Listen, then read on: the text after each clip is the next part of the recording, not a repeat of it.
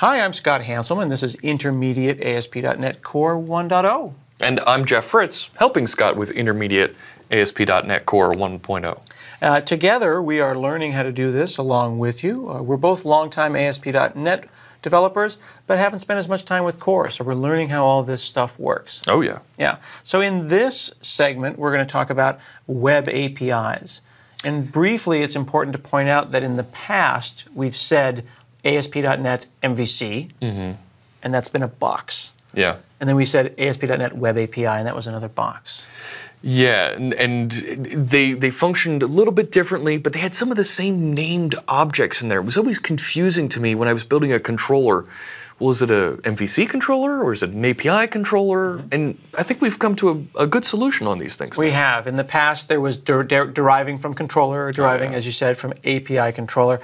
They had objects that were named the same.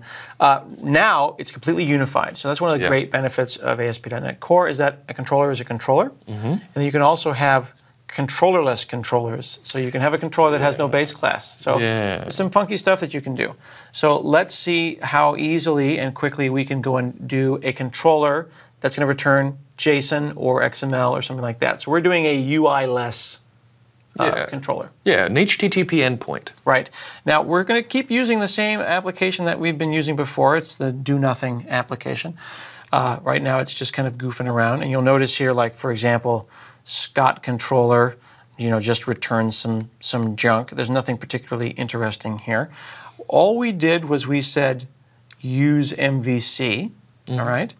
And up here we said add MVC. But I remember when we said services dot add MVC, there were two options here. What's going on there? So this is interesting, right? We've got add MVC and MVC Core, right? These two methods.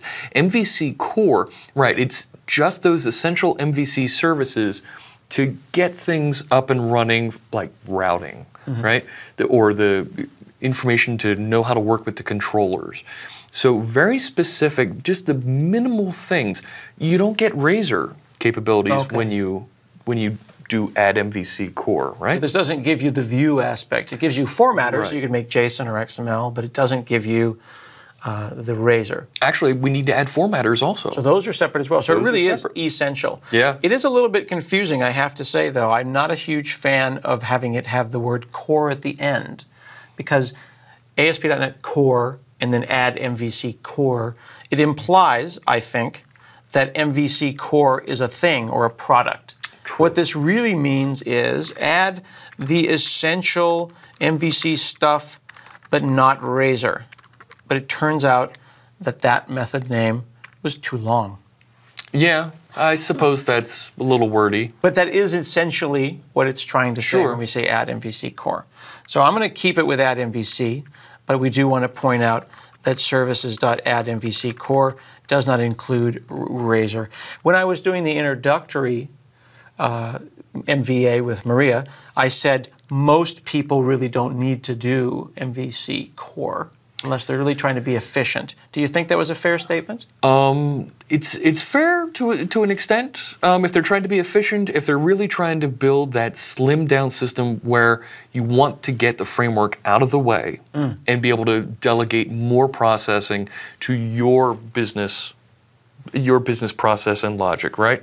Because you've stripped everything else away except for controllers and routing. So if you're making, as we hear the buzzword, microservice, a small web API, it would be appropriate to just use add MVC Core. But for the beginner making a web page, they'll just use add MVC. Okay. And when we do that, again, we say add MVC. It's confusing because we are using ASP.NET Core. Okay. There is not a thing called ASP.NET Core MVC. That's not a product name. That's not a thing. There's not a ASP.NET Core Web API. It's kind of confusing. It's marketing stuff, but the point is Core has it all. It has MVC, it has Razor, it has Web API. Everything's all integrated. So when we say add MVC, what we're really getting, again, they never use my name stuff. They have add rousing and Razor and good stuff. Yeah, naming's hard. Yeah, it isn't really. If they would just do it my way, I think things would be better for everyone. But They don't listen to us. They just put us in a room in here. All right, let's do some web APIs. All right, let's do it. Some products. So I'm going to go and say add, new folder, and we'll make models. Remember, we made services, we made middleware. Now it's time for models. And we'll have a product, because that's generic. Could be a blog, could be a whatever makes us happy.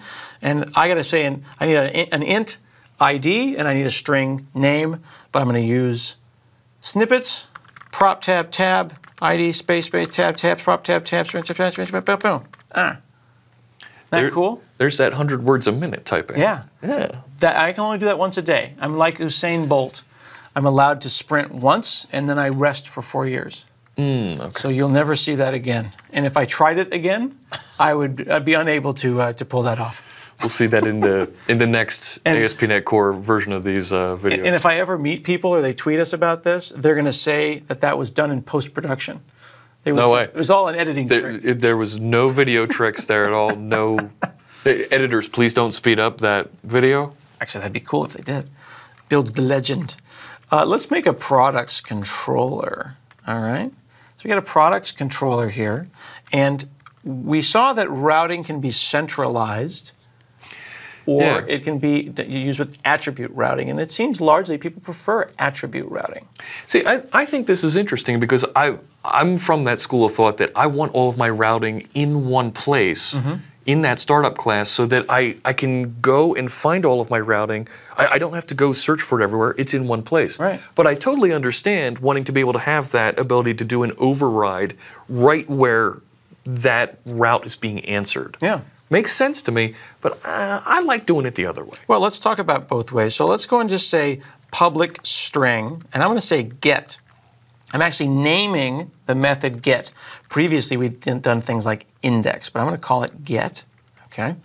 And we'll say that returns, hello world, okay? So we've got a products controller that has a get, and that's it. How would that get called in your world? It would be done with the default route. Yep. We would pass in /products. Oh, yeah. Would we have to say /get? I don't know. We should go find out. Yeah, you don't know, do you? You're wondering yourself. You've got me. I don't know. Let's find out. That's so we've named it get because that's the HTTP action name. Yeah. So naming it get didn't buy us anything, though. Right? No. Yeah. So let's go back and let's add some attribute routes. All right. We'll go in here and we'll say... Oh, wait. You're on Scott's controller there. Oh, pardon me. See? Good catch. Totally meant to do that. Let's go in here and we will say route /API /square brace, not curly brace, not intuitive. All right. And then, where's the squiggly on the route? Yep. Wants to know what to do. We've got to add in our MVC namespace. Now, what does that square controller thing do? That is saying that this route here is going to be /API/ and then controller is going to be this part here, the part of the class name minus the word controller. Okay. So we could have gone like this, products. Right. But then we've got the word products twice. Here we just have controller. Sure. Okay, so that does the similar type of thing where by convention it's just going to extract the name. So if the name changes, as I understand it, is a template. Cool. Okay. And we can have more sophisticated attribute routing templates as well. Now here gets interesting. Look at that. There's all my HTTP action verbs. Right. Here's all your verbs. So this is where we see a nice integration between MVC of old and Web API. They are the same thing now. But also worth pointing out that I didn't derive from controller here. This is a controllerless controller. So maybe that's... No, I think it'll be okay. Okay, go ahead. So let's say get. So we're going to say we want this to be called on get. I bet you I could call that Fred and it would still work. But we'll try this and we'll see. It's important to test those assumptions. Sure. So as folks are learning, they should try to test those assumptions themselves. Okay, let's go and look at products. All right. So that's not doing anything. So let's find out why.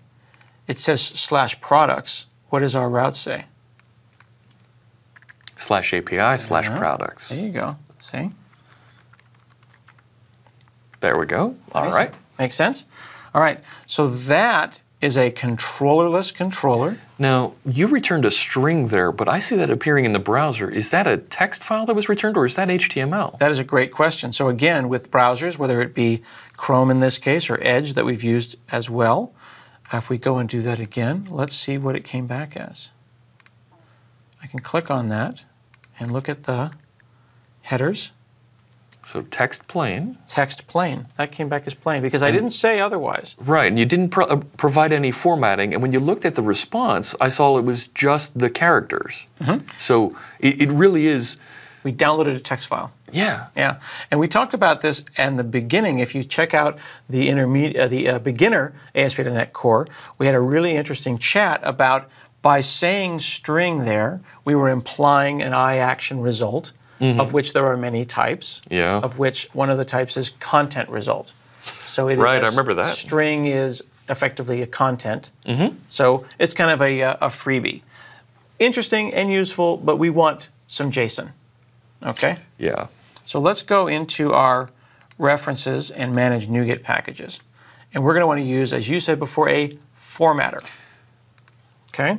What is a formatter and how is it different than like a serializer? Because you said the JSON doesn't come by default.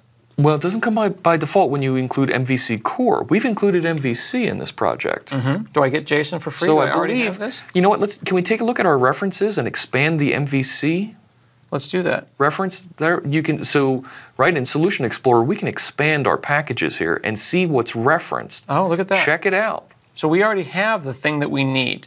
So then to your point, we might not necessarily have gotten that if we had just asked for MVC Core. So you can see that this ASP.NET Core.MVC package has this dependency on this core fundamental package. Yep. But we already have. So here's all the things that came along, localization and Razor and tag helpers. To your point, the things that you don't necessarily need if you're not doing web pages. If you're doing just an HTTP endpoint with a web API. All right, so then that means we already have a JSON formatter, and that's the thing that knows how to take an object and turn it into JSON, which is a JavaScript flavor. And because we did add MVC inside of our startup class. I'm going to declare tab bankruptcy. That's a good idea. Because a lot was going on there, and it was freaking me out. And I'm going to go in here. There we go. Right, so we were talking about the difference between saying add MVC and add MVC Core. Because we did add MVC, all those features that we saw are already lit up. If we did add MVC Core... Get rid of that. Go here, hit dot, and look at that. Yeah, now we need to... So you have to ask for stuff. Yeah, you do. Interesting. So then I would go and say add JSON formatters dot add dot add dot add dot add. So in that case, bare bones cafeteria plan, I just want this, or the just give me an all-you-can-eat platter, and I'll do that one. Absolutely. All right, that's good information. All right, so let's go back over to product controller. I hit control comma to do that. And we're going to go and take products controller, and I am going to derive from a base class just to make that a little bit easier. And we're going to give it some products. Remember those products that we made before. So we're just going to have a fake database here. I apologize for our fake database. It is what it is. It is a list of products. And we're going to go and make that new list of products. And one of the things that you can do that's kind of nice when you make a list of products is you can go like this. Oops. You can say open. Wrong way. There you go. Open, and there you go. All right. And we're going to say into the constructor, I want a new array of, and then we can make a bunch of new products. Okay? So this is going to be an array of products. So we're going to say new product, and again, of course, we can instantiate them like this. And we'll say name equals, computer, and then comma. All right? And then we'll take that whole thing, and we'll make a couple of products. Huh? How classy was that? That nice? Did I do a horrible job on that? Watch that. Look at that. I was going to say... I fixed it. Saved it in the last minute. I could even do this with... Look at this. You ever done that? Isn't that the coolest? Huh? Yeah. Yeah. Of course, the Emacs people don't think it's cool, but I do. That's good. I want to know what the VI folks like about that. Yeah, it's one of those. That was holding down Alt in order to do that. To do the vertical square select. Yeah, vertical select, and then if I wanted to take, like for example, oops, if I wanted to take name, do that. Yeah. It's good. All right, so there is our products. We'll get rid of that final comma right there. There's our poor person's database, okay? And then we're going to change get, because right now we're returning a string. We're going to return some I enumerable of product. You read that, of course, as of, just like you would say cup of tea. Yeah. Like that. Okay? So we're going to have that return that list of products.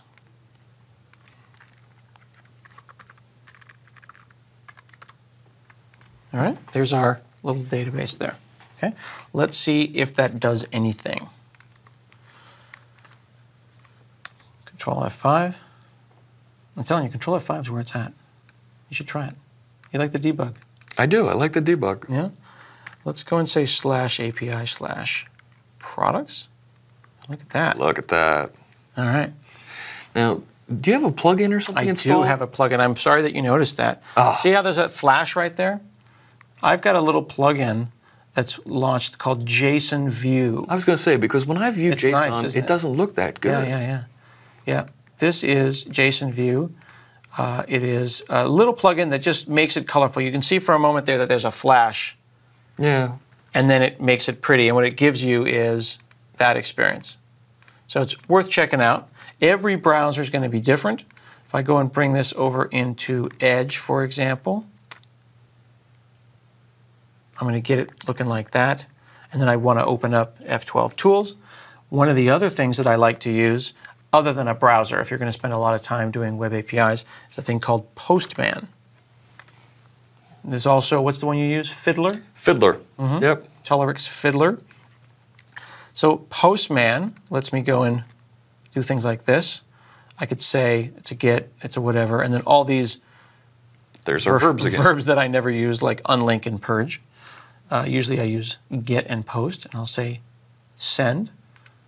You can also do send and download. It's a great little tool. Lets you do basic auth and things like that. And then we can see each of these things formatted certain ways. You see if I formatted it as JSON, it looks great. That was what was the raw that's what value, we sent. Right? That's the raw value, and that's the pretty print. Okay? So that looks great. That turned out nicely. But what's significant about that, isn't it, is that we took a list of products. It turned into a I enumerable of products because we only want to go forward over it. Yeah. Right? Yeah. But did you notice that there's no view there, right? No, there isn't. So what's going on? Right, so we're returning that model directly, and it's generating that iAction result for us that wraps that model that's being returned and turns it into, with that JSON formatting, JSON. Yeah. That it sees that an enumerable of product comes back. It knows how to format it as JSON. And notice this, though.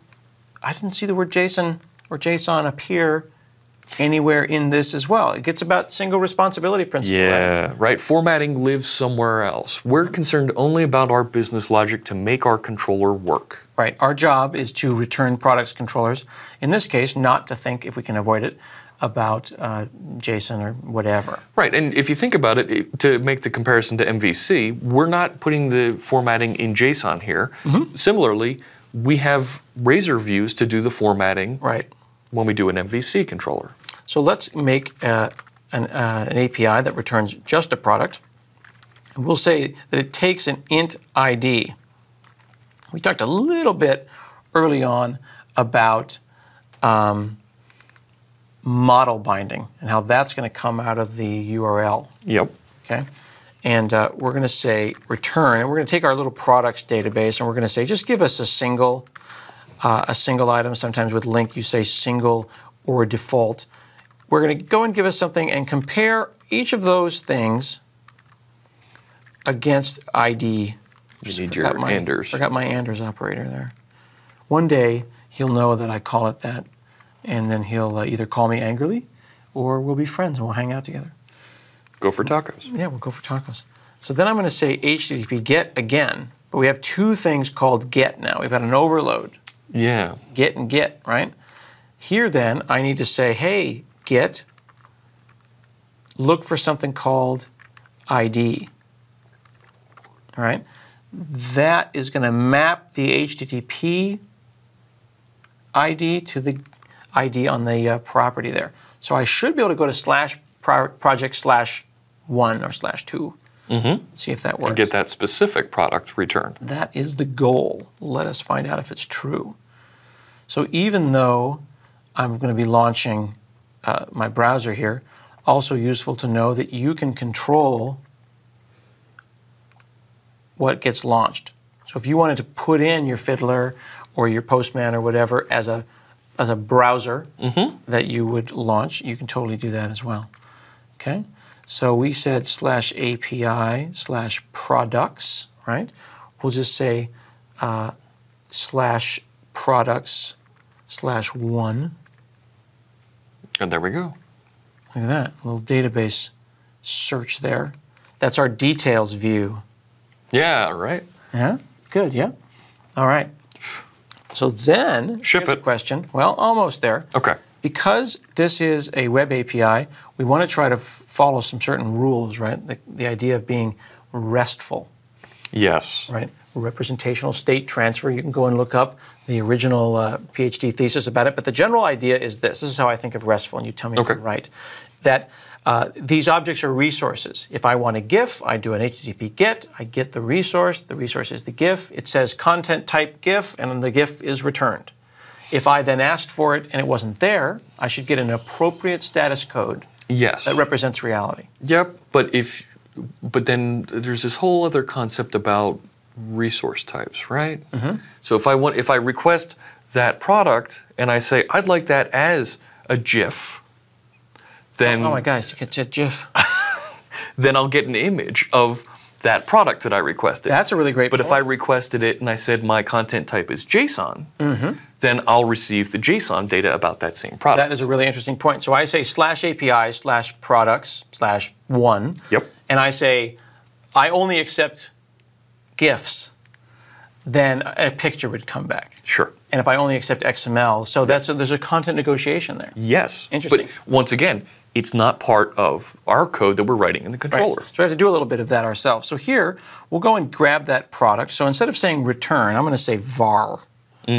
Okay, var product equals product. So we're going to just squirrel that away for just a second because there's only 5 products in our database right now. And we're going to say if product is null, do something.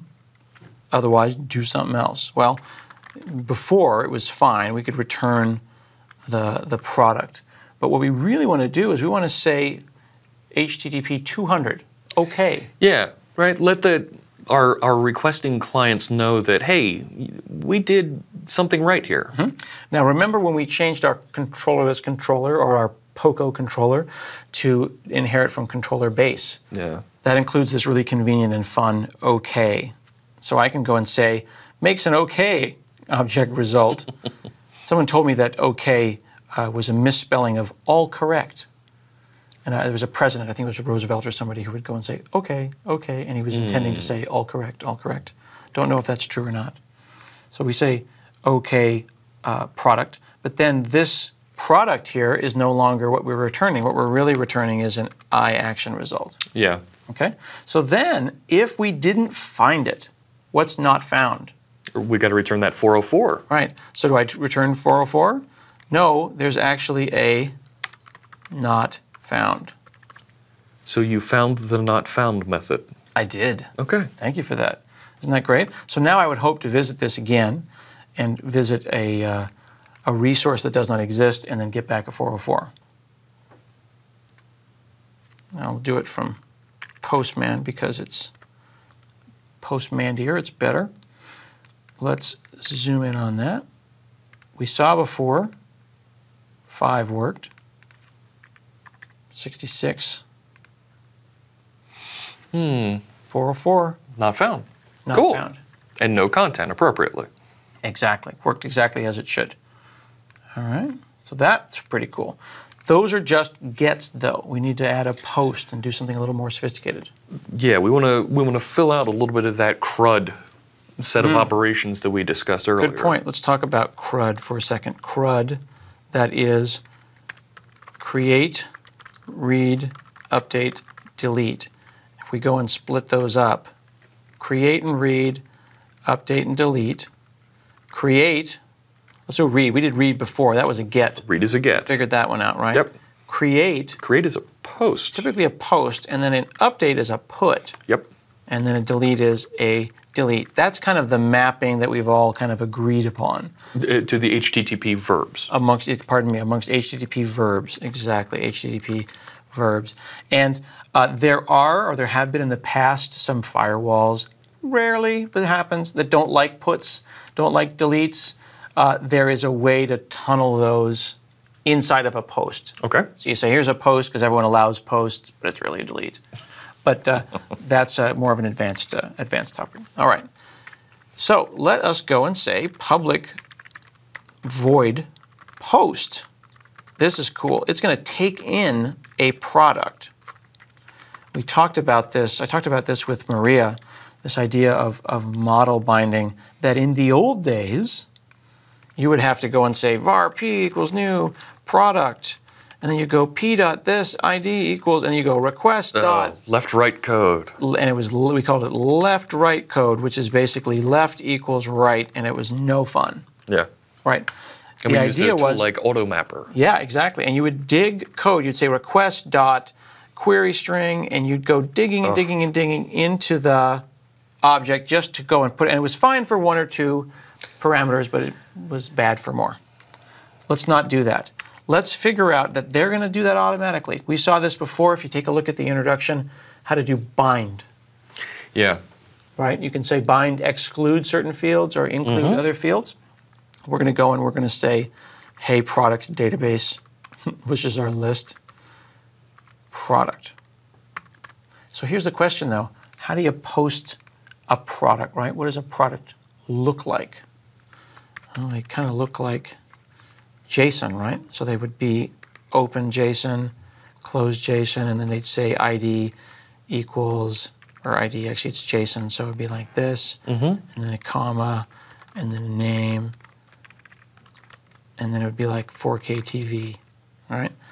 And that would be a bit of JSON right there. You need to say that that's the body, the payload. Yeah, the body of the request that's being submitted, right? When we have an HTML form that is being submitted, right? When you post with that, the contents of that are being turned into typically it's a delimited string array that it's sending back. It's kind of URL encoded, but they call it form encoded. Yeah, right?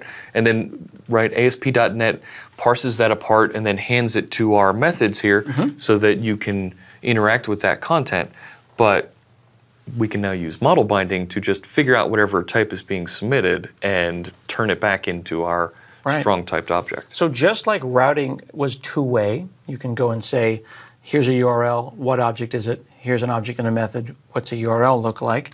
Products we can turn into JSON. You can also deserialize it. Yep. You've heard the term serialize and deserialize. It's kind of like that, but I guess they use formatter now. But what we have to do is tell it where the product is. Now we've done things like this, HTTP post, where we put an attribute on top of post. You can actually also put an attribute on a parameter. Yep. Like from body. And from body says the parameter should be bound using the request body. It's not coming off the URL. It's not coming from a form post. It's something else. Right, that hint telling it, here's where you need to get this from. Mm-hmm. So let's do some debugging, because you love debugging. I do. I'm going to go and breakpoint that and then hit F5. And we're going to launch this one up. And then while that's coming up, I'm going to go and run Postman. Okay, so here's our application starting up here. Here comes Postman. And we're going to post to /API/products. It's interesting, don't you think, that we have been reusing that URL. We used it for a get, we used it for details, and now we're going to post to the same thing, but the one URL, multiple functions. It is multiple functions, but it's multiple functions because it's answering and responding to each one of those verbs differently. Exactly, exactly. So here, we could go and say, how do we want this data? We'll go and we'll post the raw text. I'm going to go and format a little JSON here. I just copied that, in fact, from my comment there in the code. Not amazing. I'm not proud of it, but it happened. Okay, so there's our little bit of JSON, and I'm going to post that. Okay, and let's see if it works or not. I was going to say, why don't we make that ID something different? Oh, that's a good point. Pardon me. I've been a 4 before. That'll be a 6. Good answer. Good point. All right. And it probably, just to be correct, we'd have to test it to see, but we'll make it more correct like that too. Is that all right? Looks all right. Good to me. Now, we're saying raw. We're going to post it to this location. We changed our verb. I may have forgotten something. We'll see.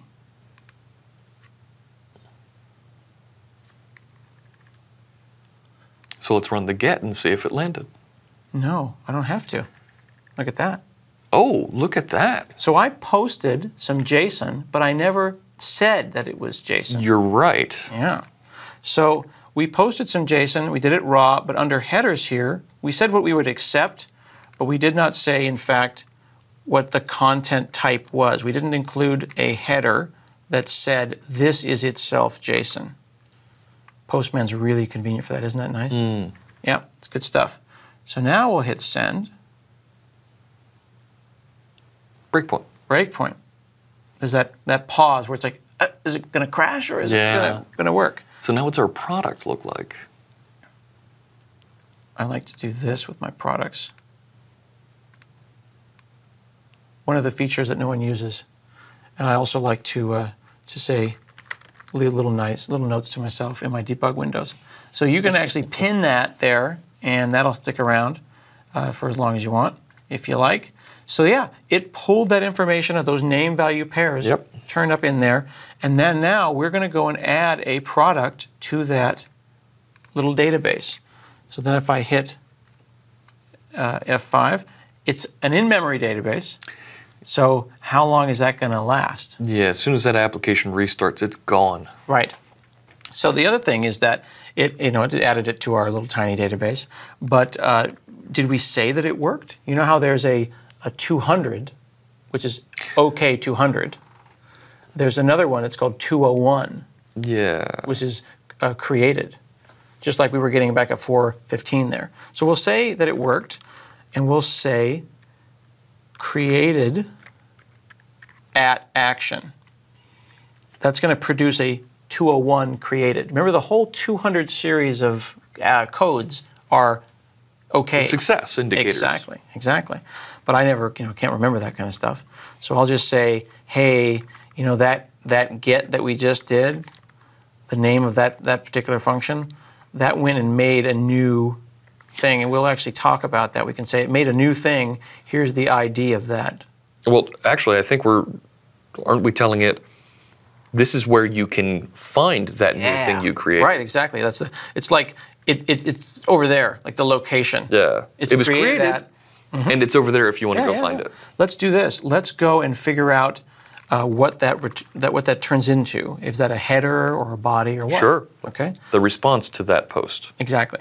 So so it's saying made it, and now it's over here. Yeah. And that's why that ID is so important. So let's go and do it again. All right. We'll make a ID number 7. That's going to be a 5K TV. It's even fancier TV than the one we got before. So there's the response down there at the bottom. Yeah, let me resize this. The request has been fulfilled and resulted in a new resource being created. That's cool. So there's the object. There's the object kind of returning back to us like, yeah, that thing, I got it, it's cool. What do our headers look like? Yeah. There it is. Look at the location. Yeah, and as you said, and it's over here. Yep. Isn't that sweet? Very cool stuff. It's good stuff. Let's do a couple of more quick additions to this because we haven't really validated any of this. We did a little bit of validation for form validation. Yeah, we nearly ran into that problem with the duplicate ID being added. We indeed did. Let's take a look at our product, and we'll remember that name is required. So we're going to put on a bit of data annotation. This is part of the exact same stuff, and this is what's so great about a unified MVC and a unified web API, right? Yeah. You can reuse the same objects and the same data annotations. Mm-hmm. Okay? So we're going to say that that name is required. Okay? You can't get away without giving us a name. So back here on our post, before we add, you could go if product dot name and then check the length and all that kind of stuff. Yeah. But, you don't want to do that. No. Single source of truth. We're going to say if model state, the state of the model, is valid. If it's not valid, freak out. Otherwise, do the stuff that was cool, right? So what we're going to do is we're going to say return bad request. What is a bad request? That's a 400. Right.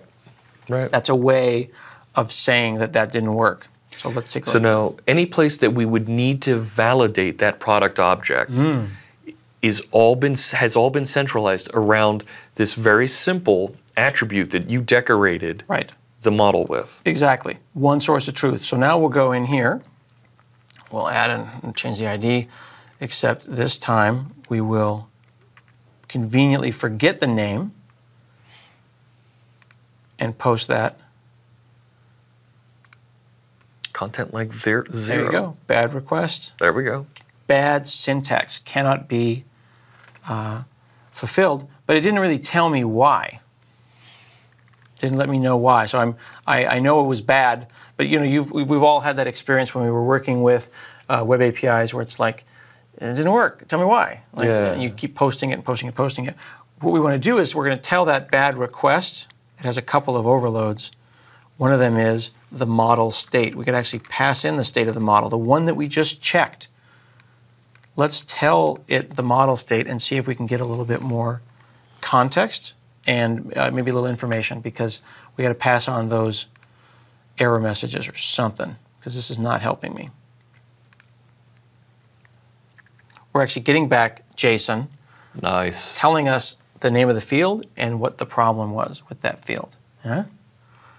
So name in that case is referring to the field name that was missing. Right. Right? Now certainly the shape of the object and how it gets serialized could be different. Right. We could have last name and surname or whatever, but in this case there's a one-to-one relationship between those two.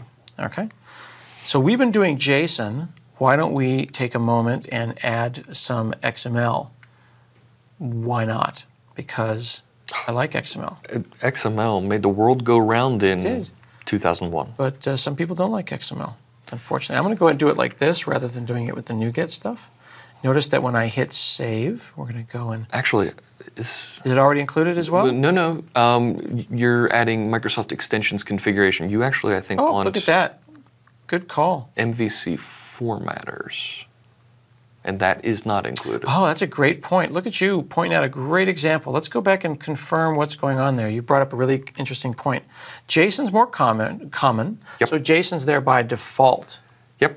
Okay. So what I did is I went and saw blah blah blah .json. Yeah. And went and figured, yeah, sure, that's cool. I'll just copy paste that. Wasn't thinking. This is actually going to be Microsoft.ASP.NET Core .mvc.formatters. Excellent. And look what I did .formatters. I get a bunch of choices here. .xml, and we'll go and we'll say 1.0 for what we're doing here, although there is a 101 out there in the world, and I'll make sure to add my comma. So now I need to tell the system about this. This particular XML formatter came from, as I recall, a thing called WCF. So what I would have done if I needed that would be I'd say dot add XML data contract serializer formatters. A little bit long, maybe more information than I needed. Oh, but that's the size of method name that you prefer. It is, in fact, what I prefer. And there's a real question is why have we not included ones that long in the past? I'll go ahead and add it to MVC right here. Notice that I changed nothing in products. Yep. I changed nothing in the controller. That's the most important thing to think about. Okay, let's control F5. Come back over here. Go back to do a get. And we will go and get one of our tacos. And we say send. And we get back tacos. Okay, that's JSON. Right. Let's go to the headers and say we don't accept JSON. We accept only XML. All right? So we're giving it a list of what we accept. Look at that. Look at that. Isn't that great? Did not have to do anything. But I don't like that it makes me do XML. I insist JSON for all, maybe at least for this particular controller. So I can, if I choose to, be kind of a jerk about it.